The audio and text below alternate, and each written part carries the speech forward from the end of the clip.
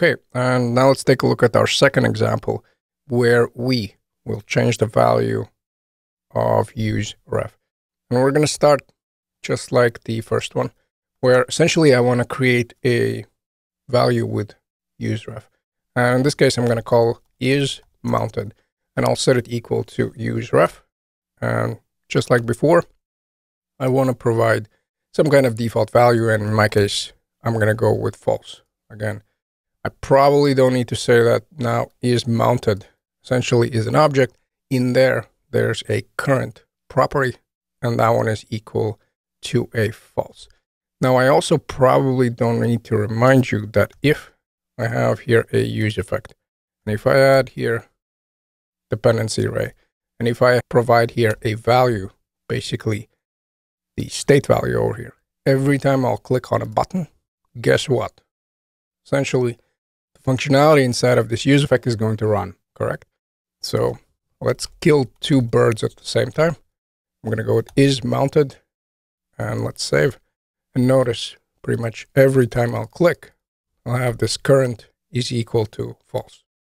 And once we have established this, why don't we talk about a very specific use case? What if I don't want to run certain functionality after initial render? So I do want to run it after that every time the value changes, but not on the initial render.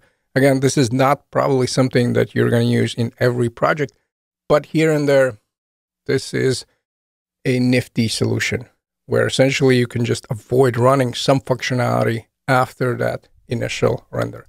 And the way we do that, we essentially check this value. And if this one is false, we set it equal to true. And then after that, every time this value changes, this is equal already to true. And then the functionality is going to run. Now, one gotcha though, don't check isMounted, because this will always be an object.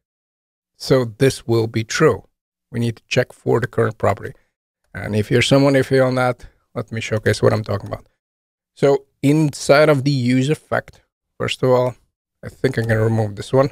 I can set up the if condition, and I can say if isMounted current is false, then don't run, basically return from the use effect. So in here, I can say isMounted and current.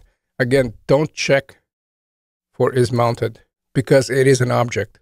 So essentially, it's going to be true. I'm checking for the current property, which in the beginning is false.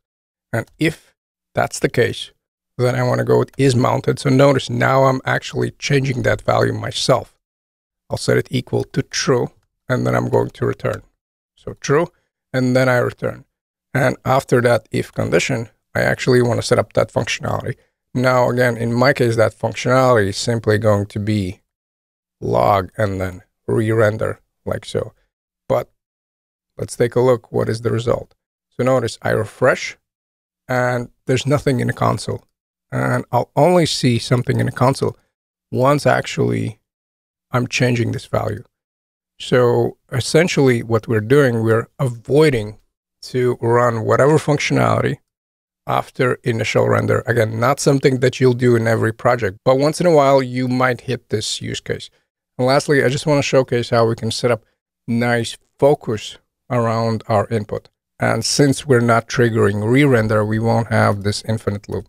So I have rest container, which essentially is pointing to my input, correct?